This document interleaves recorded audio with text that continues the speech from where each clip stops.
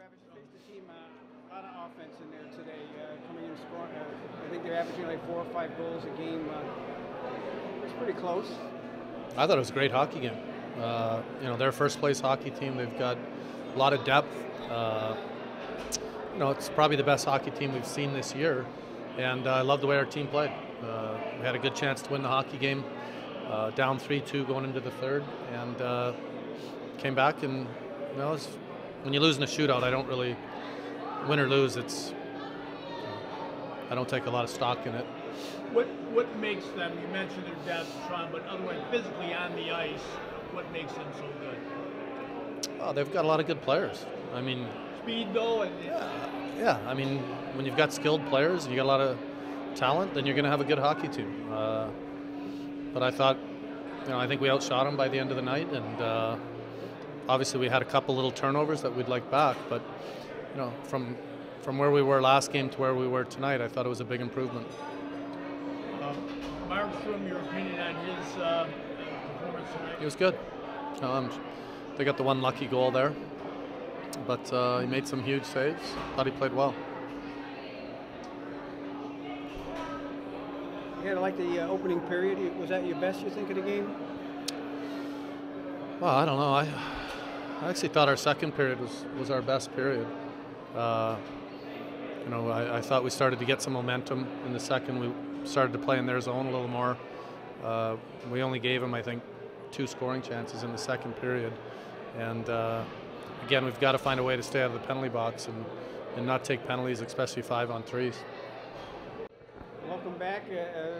Physically, how do you feel playing a full game going into overtime today as well?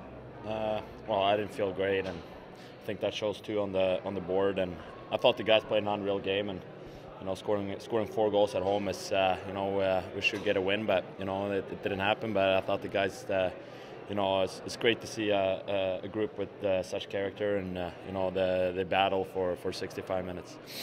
What was tough for you? This is the first time you played in a game that counted in the standings since June. What was most difficult for you out there? I don't know. That I haven't played in a long time. Probably that. Anything physically bother you at all? Or you feel you're 100%? No, I feel good. It's more, obviously get the rhythm back and just get the feeling and the timing back. I think it's the biggest thing. So body feels good. So that was good. Back in Utica for the first time, fans obviously love to hear. What's the feeling coming back out that first time? Well, Utica's a city, and obviously the fans here is unbelievable. Best, no doubt, the best fan in the AHL. So it's obviously fun to come here, but I much rather had a win than this outcome. I didn't plan this, so that was a little upsetting. But it's hockey, and it happens. But obviously the fans are always great here. Which of those goals would you like? It was one in particular, the one from left point, did that surprise you? All of them.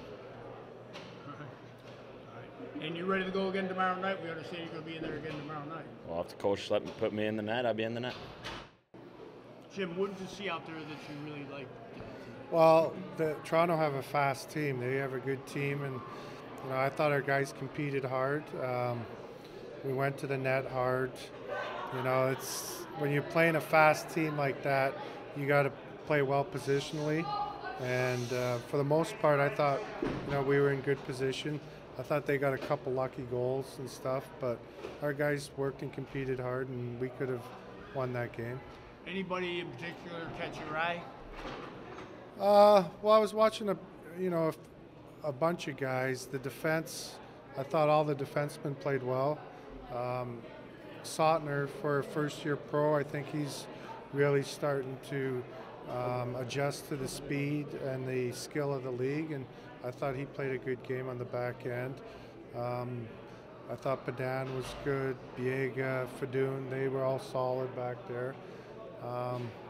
And our forwards, Brendan Gaunce, I thought played a strong game, doing the things he can do. And our guys, I thought our forwards worked hard. What about Markstrom, first game that counted since June? Yeah. What did you think of him? Well, he made some unbelievable saves on goals they probably should have scored on, and and I think a couple other plays he probably would have liked to have back. One but from the left point. Yeah, that one from the left point was a tough one. But for his first game back, he hasn't played in 6 weeks. I thought he was okay. And we're told that he'll be right back in there tomorrow. He's going to play tomorrow. Because you're going to want to see him.